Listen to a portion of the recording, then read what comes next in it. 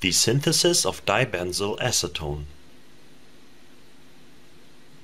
Attention! Sodium hydroxide is caustic. Acetone is highly flammable, can cause irritation of the eyes, drowsiness and dizziness. I don't take any responsibility for damage done to persons or property caused by the recreation of this experiment. For the synthesis, 5 grams of sodium hydroxide are dissolved in 50 milliliters of distilled water and 40 milliliters of ethanol. Then the beaker is covered and left to sit until it has cooled down. A temperature of around 20 degrees C would be perfect.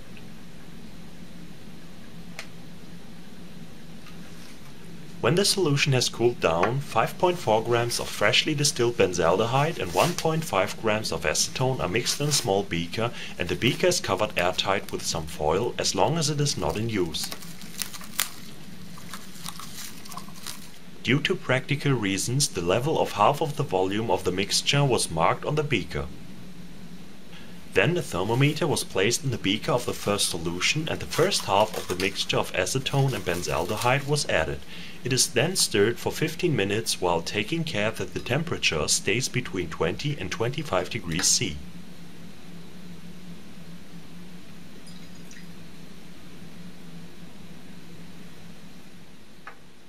Within a few minutes the solution turns yellow and then a precipitate is formed.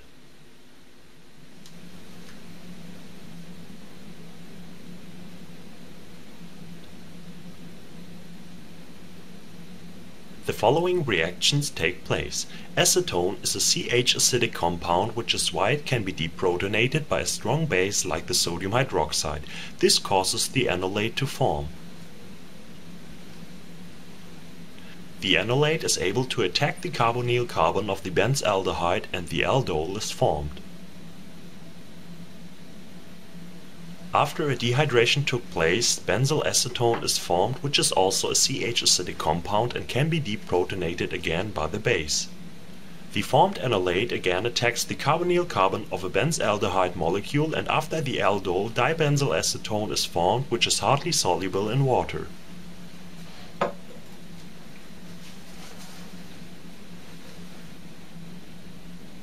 While the reaction took place, the temperature did rise to 23.5 degrees C. After the 15 minutes, the rest of the mixture of benzaldehyde and acetone was added. This time it was stirred for 30 minutes.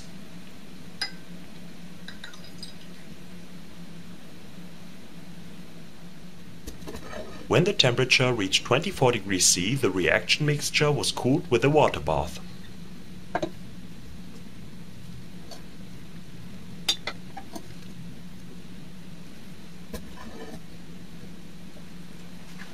After that, the temperature did not rise further than right above 24 degrees C. After 30 minutes, the reaction is finished and the precipitate is filtered off.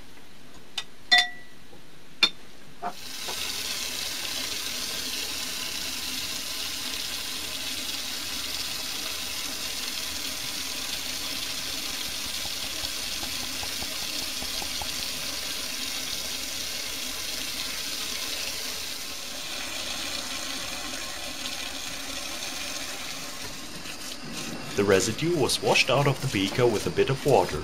Then the product was washed with water until the pH of the filtrate became neutral.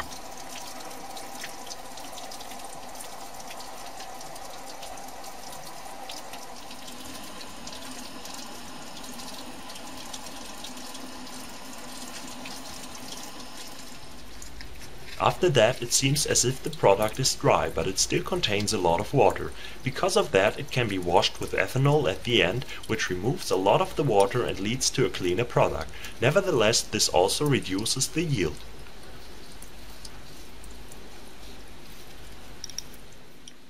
The product can be recrystallized from ethanol, acetone or ethyl acetate. If it is recrystallized from ethyl acetate, it has to be dried at first.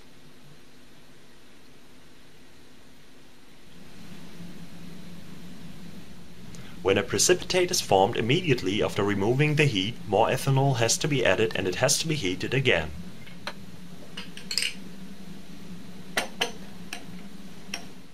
Then it should precipitate slower and crystals should form. The dibenzalacetone is then filtered off and washed with some ethanol.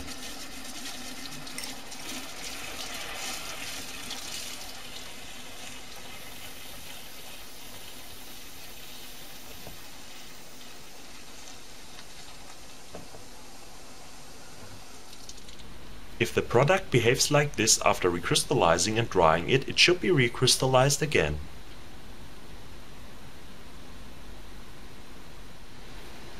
.3 grams of dibenzalacetone were obtained, which is a yield of 71%. In the literature it is said that even 95% are possible. This was the synthesis of dibenzalacetone. I hope you enjoyed. Please rate and comment.